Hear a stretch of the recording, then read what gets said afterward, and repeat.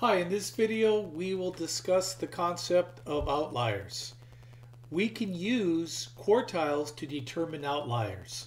Outliers are extremely large or small values that distort data.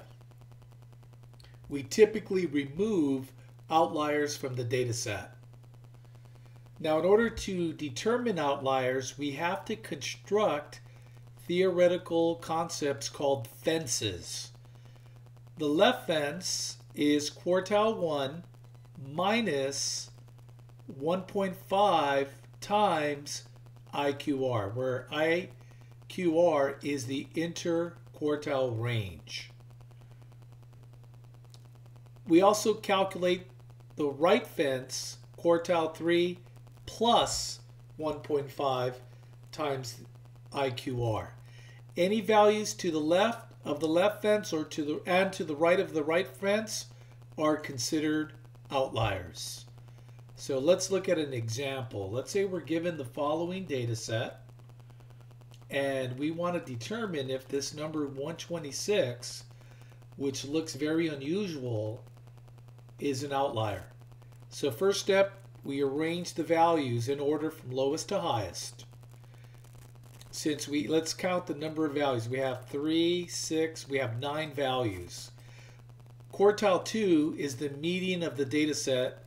That's the middle value in this case, since there's an odd number of values. So quartile 2 is 22. To find quartile 1, we focus on the values that precede 22. And there's 4 values, thus we have to find the midpoint of the 2 middle values to determine quartile 1.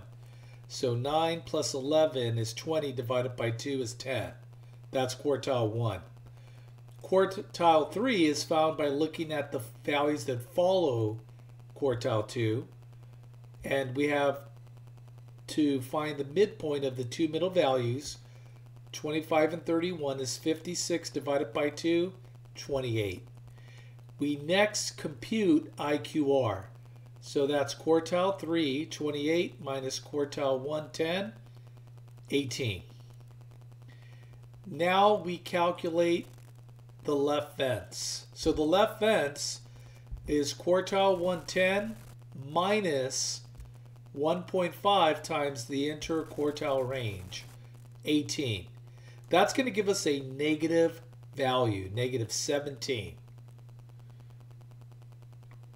We also calculate the right fence. Quartile 3, 28 plus 1.5 times IQR 18 is 55. And now let's look at our list. So I'm going to insert the 2 fences. So the first fence is negative 17. There's no values that precede it. So on the left side, there are no outliers.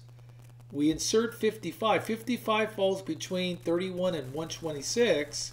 Since 126 is to the right of 55, the right fence, it is an outlier. So 126 is the outlier, and it would be removed from our data set. Thanks for watching the video.